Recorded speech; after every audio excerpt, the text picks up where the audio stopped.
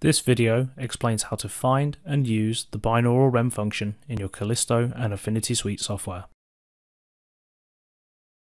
You can enable and disable the Binaural REM feature by right-clicking on the ear selector icon in the left-hand side of your REM screen.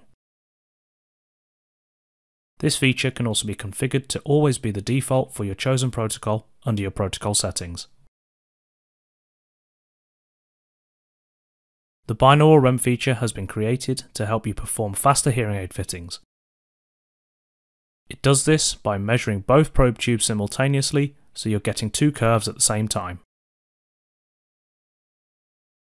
This works for all measurements in the REM screen which are performed on the patient's ear. This includes visible speech mapping.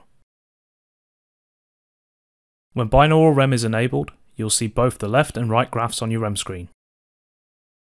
Binaural REM only works for broadband signals like ISTS. It's very important that the patient sits at a 0-degree horizontal angle to the speaker when performing binaural measurements. This is to ensure that the same signal is received at both ears.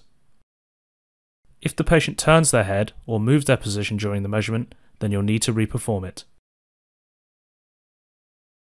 In addition to faster fitting, a nice application of Binaural REM is to use it as a counselling tool when explaining why your patient should have two hearing aids instead of one.